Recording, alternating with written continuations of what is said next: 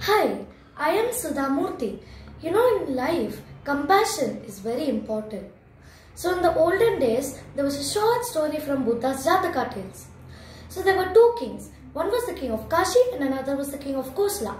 And they never liked each other. They were traveling in opposite directions. So back in those days, there were no golden corridor, four-liner roads were not there. Only a single line and cart road, and the two kings met each other. And they were not in talking terms. So the charities started talking. They said, King of Kashi's charities said, "Oh, my king is very great, he has 1,000 elephants." That fellow also said, "Oh, my king is very great and he has 1,000 elephants." So whatever this fellow said, that fellow said the same thing. So who is to give the way, because they both were equal? And then the charioteer of King of Kashi said, "My king is the one who will punish the wrong people and who helps the good people, and he will like those people who are useful to the society." Then the charioteer of King of Kosala said, "My king corrects the people who are wrong.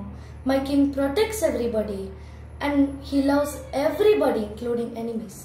So by listening to that, the King of Kashi said, "Oh, he is the greater person than me, so allow him to pass first."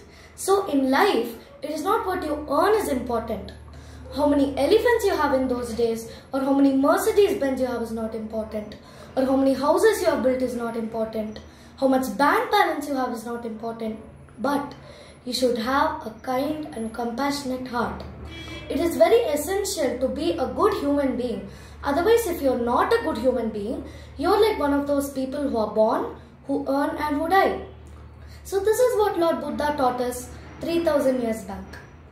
So one of the lessons I learned from my foundation work is, the more you share, the richer you are. The more you give, the richer you are. The more compassionate you are to people, the happier you are. Thank you.